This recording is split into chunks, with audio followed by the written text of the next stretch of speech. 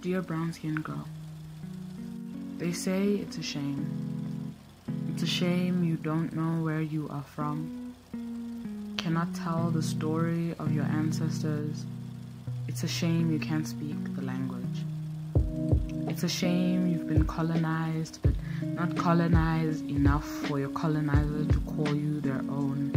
It's a shame you feel doubt when asked your nationality. It's a shame you grew up not knowing the place you were born, but still not belonging to the places that raised you, dear brown-skinned girl.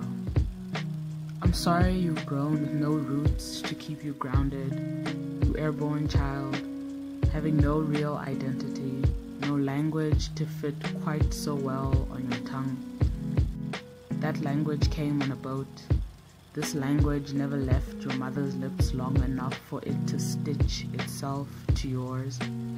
Every language doesn't feel like it knows you.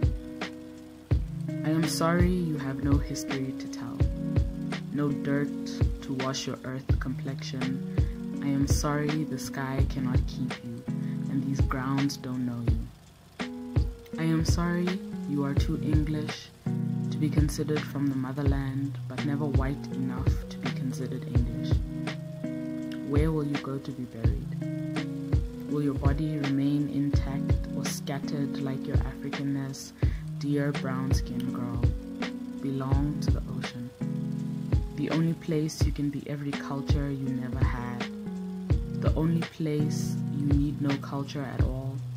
Belong to the rain, fall and rise once again, belong to the stars. They cannot tell you how to shine. Braid your hair and speak your English, your Spanish, your French, and maybe the ancestors will still reach you. Maybe the tunes you hum and rhythm in your hips are the ones before you singing in the silence of your soul to tell you you are enough Africa to be African, enough queen to be kingdom, too much culture to fit into the mouths of those who wish to confine you. You are ambassador of a world beyond their understanding.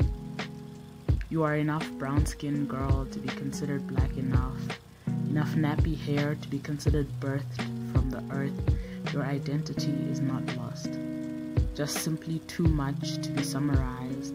You child of tropical and desert, you child of village and city, you child of Western and Africa. You need not name yourself.